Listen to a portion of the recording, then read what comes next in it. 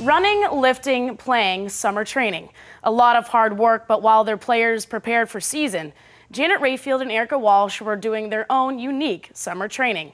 Since winning the gold medal in the 2008 Summer Olympics, the U.S. women's national soccer team was more than ready for the 2011 World Cup, and Rayfield and Walsh were right along with them.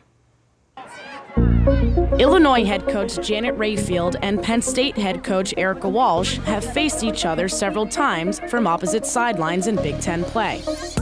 But this past summer, they shared a sideline in a distant place, the Women's World Cup in Germany.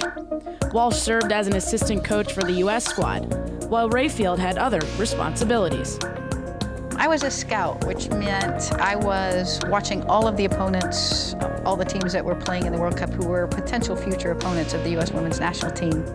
Both coaches witnessed the growth and popularity of the Women's World Cup, experiencing and embracing the large crowds.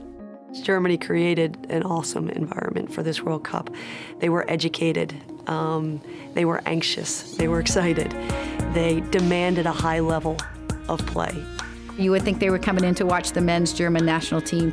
That, to me, was probably the biggest statement about how far women's soccer had come.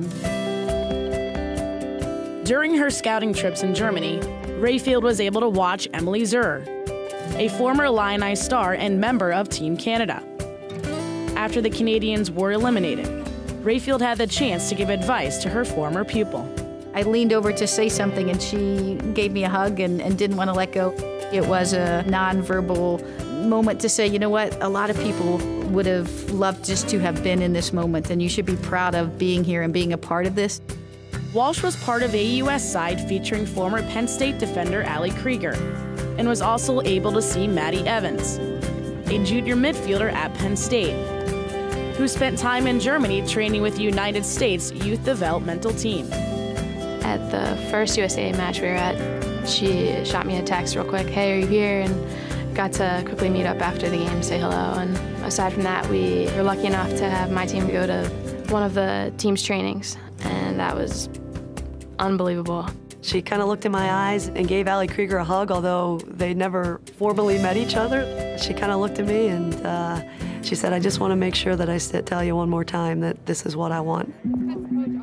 Since returning to the States, Walsh and Rayfield shared their invaluable experience. This is obviously a scar from the World Cup, and part of the culture of our game is teams make these scars for their supporters. And then, of course, it wouldn't be an official World Cup without the official program. And I think I went to 12 games and was at the final and said, oh, I don't have an official program yet. This is the ticket to the championship match, which I went to just as a fan. An unbelievable game, unbelievable experience to be a part of that. This is our silver medal from the 2011 World Cup. This is a wonderful keepsake. There were so many different tactical systems and styles, and I was able to look at players and see how different teams took advantage of the strengths of those players, and I think that's what I really brought back here.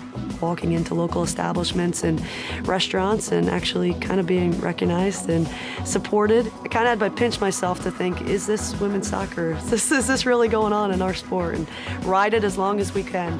All I talked about is go support your WPS team and go support your local college team.